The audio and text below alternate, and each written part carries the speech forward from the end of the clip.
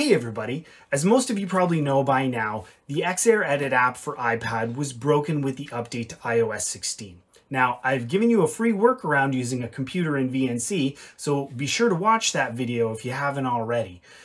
And as we know, Behringer is working on a replacement app for the old one. But in all honesty, as someone who's part of the beta test group, it's going to be ages before we see a final version. As of the recording of this video, we've only seen a single beta release that was fraught with bugs. Now, I mean, you're going to expect bugs in a brand new release of a brand new app. That's to be expected. But even still, we're a couple of weeks off from the next release, and even that release is going to be far and away from a final product. So the real alternative to the old app is Mixing Station.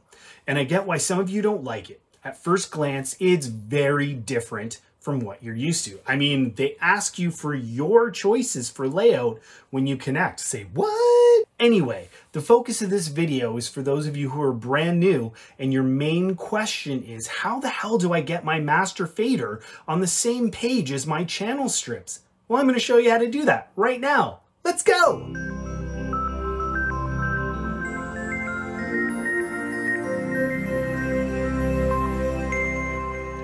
So we're going to have a quick look at Mixing Station. I don't have anything open. I just want you to see me open it so you're clear I'm not doing anything crazy. I'm going to choose XM Air, and this is the IP address of my mixer. Hit connect, and it will do its synchronization with my mixer.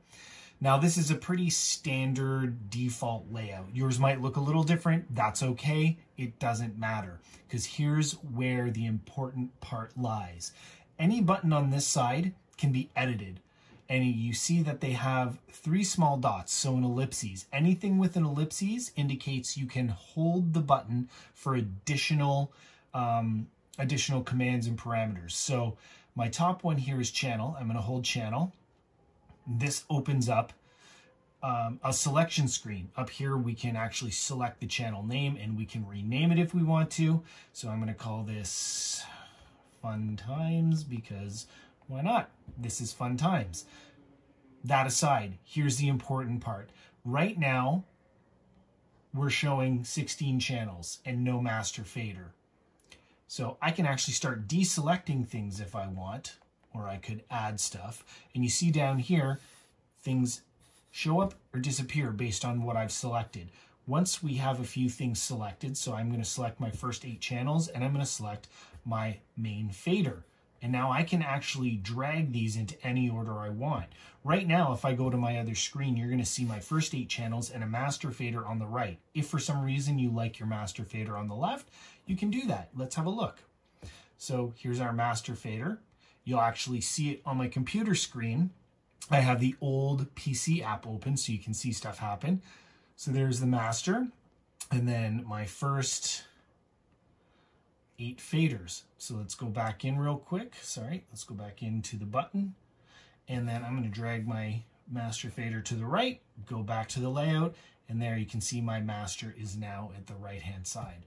So that's the long and the short of it. That's how you get a master fader on screen next to your other channel strips. Now, you can do this to any button that has an ellipses on it. So you could have your first 8 faders here. You could go here where your effects returns are. You could add a master fader there as well. If you like to have a master fader on each screen, you go in, select the master fader, drag it to the position you want, and boom, there it is next to your effect faders.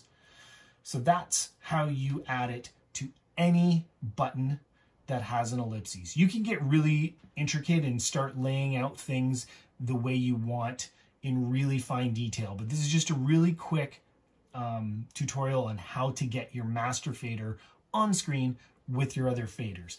Now, here's another important part. If you want to save this layout, you're going to press your cog, and then you're going to press the folder button in the top right button, or top right corner, I'm sorry. Here you can see I've got one already named default. Generally, there's nothing here if you haven't saved anything. So what I did was I went in ahead of time, and that default layout that you saw, I actually saved it as a default.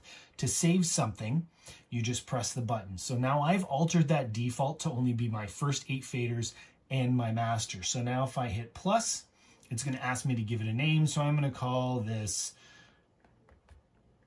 Fun Times, and I'm going to hit OK. And it gets added there. So let's quickly go back and just have a look.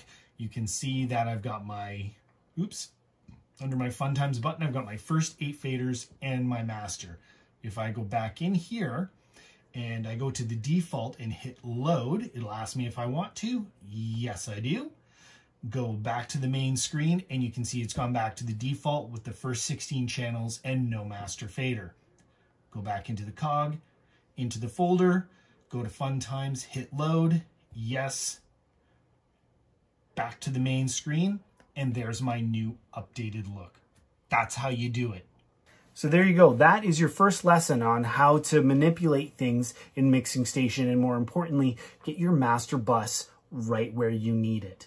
I will be doing more videos on Mixing Station, so if there's something you really need to know how it functions or where to find it or how to make it happen, please let me know in the comments and I'll try to make a video about specifically what you want to see.